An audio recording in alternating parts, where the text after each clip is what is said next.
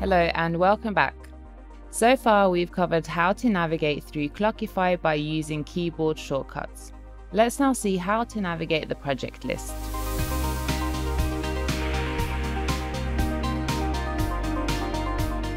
If you have hundreds of projects and tasks, finding the right one can be a pain. One solution is to use favorites. Next to each project is a star. When you click on it, that project will be added to your favorites and it will always appear at the top. Another solution is to search for the project by typing the project's name or the client it belongs to. If you're using tasks a lot, be sure to turn on the task filter in workspace settings.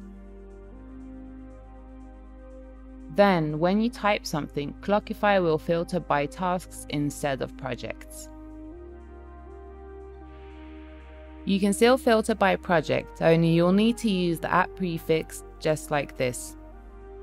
Everything you type before the character will filter by task, and everything after it will filter by project and client.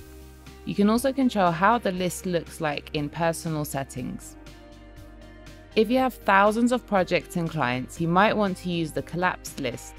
Then all projects will be collapsed under their client when you open the list.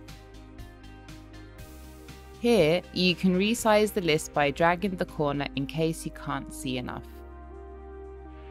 Alternatively, you can open a list in a new window by clicking on the expand icon next to the client. Now you have much more space to find what you are looking for.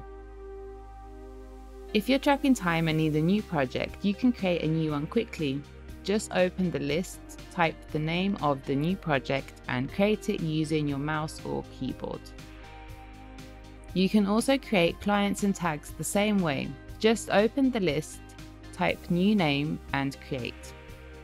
In the next video, we'll talk about how Clockify integrates with other popular apps like Trello, Google Docs, Gmail and more.